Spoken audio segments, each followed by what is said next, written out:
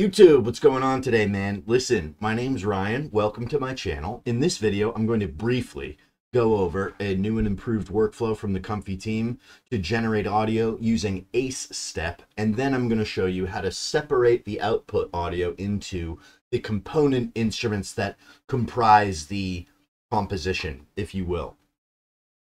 With this, I imagine you can use the individual instruments down the line in your process, maybe convert them to MIDI or something like that. And I'm also going to show you something you can do with them right here in ComfyUI. So without further ado, let's start at the beginning. Like I said, this will be very quick. So we load the model, and then this is the new bit that they added here. You can mess with the values here. I have put in this simple prompt, lo-fi beat trip hop.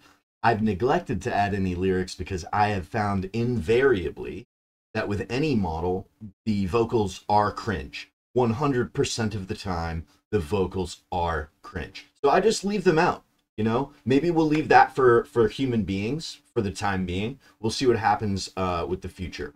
Okay.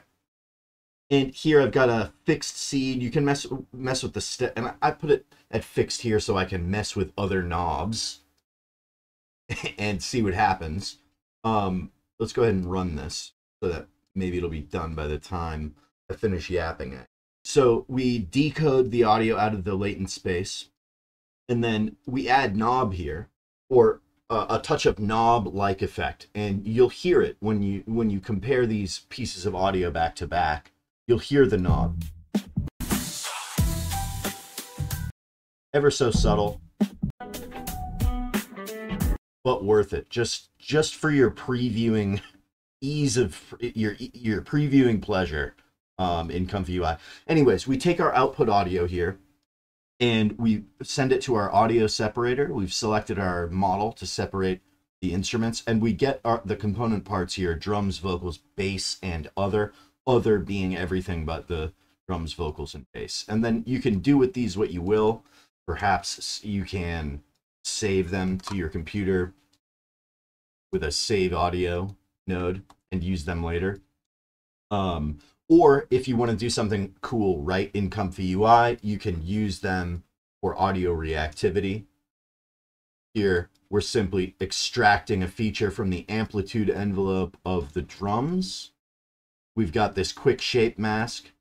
Left the batch size, this will automatically increase it, but we take our feature from the amplitude envelope and use that to dilate this mask, and this is what you get. So we're controlling a mask here, but you can do any mask. You can do videos, images, other audio, all sorts of cool stuff. You can directly control AI models using audio. Additionally, I just want to mention that you can, let's pick a float here. You can control any of these parameters. They're all schedulable here. So it's just off the charts granularity that this gives you. Anyways, this has been an extremely brief audio manipulation tutorial 2025 8 a.m. 5/19 edition with yours truly. I'm still Ryan. Subscribe to the channel. Bye-bye.